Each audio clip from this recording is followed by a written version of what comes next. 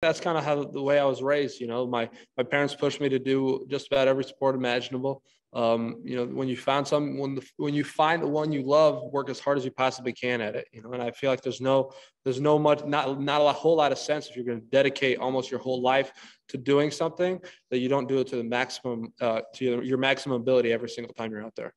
I love everything about it. I love the off season. I like the mental and physical challenge and strain that, the chess game. I like every single play is a single challenge, both pre-snap, after the ball snap, during the play, whether it's executing your assignment, making the play, doing the right thing, having the perfect technique, and trying to do that over and over and over again and being perfect.